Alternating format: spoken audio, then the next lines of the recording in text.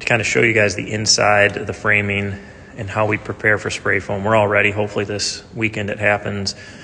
All the metal's on the outside. I'll turn you around here and kind of show you how we prepare for spray foam. This is the huge advantage of a post frame, is you can get the whole structure done and then you can work on the inside. We have our bottom interior girt on, and then we have our top interior girt, and then we have plywood capping that off. It also gives us a nailer for our drywall ceiling. But we get those in, so when our spray foamer comes in,